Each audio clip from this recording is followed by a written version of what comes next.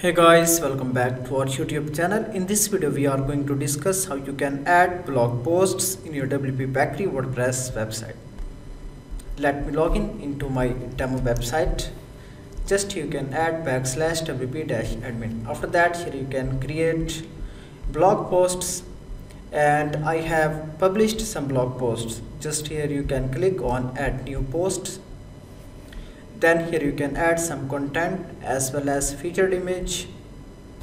After that you can go here in the plugin section, then you can install the plugin. If you want to get this plugin, just you can go here wpbakery official website and simply you can upload the plugin file. Let me select plugin, and here you can see I am using version 7.5. Make sure that your plugin is in zip format, otherwise you can get error for the plugin installation. Okay, if you want to check features for this page builder, just you can go here, and it has both backend editor as well as front-end editor. Okay guys, plugin is installed. Let me activate, and after that let's go for the pages. Now here we can create a new page.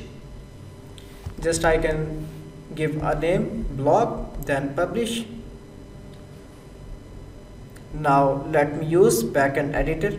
Click here, then let me select default layout, and after that let me add a new row. Then again click on plus icon to add a new element. Search for post. Here you can see this one, post grid. Click. Then here you can select the data source, and here you can see it has multiple options. Scroll down, and here you can select number of total items. For example, I can select 9. Then scroll down, display style. So these are various styles. Then here you can apply some filters, then elements per row, and after that you can also add some gap. So this is 30 by default, it's okay. And you can also add some animations. Then scroll down, then data settings. So you can display the blog posts by date, author, title, whatever filter you want to apply, you can easily use that. Then item design. Here you can see these are multiple designs that you can check one by one. After that you can add some border and spacing. Then click on save changes. Then let's preview. Okay, first of all now we can update, and after that here we can view this page on the front side. So it looks perfect. In this way you can easily add blog posts in your wpbakery WordPress website.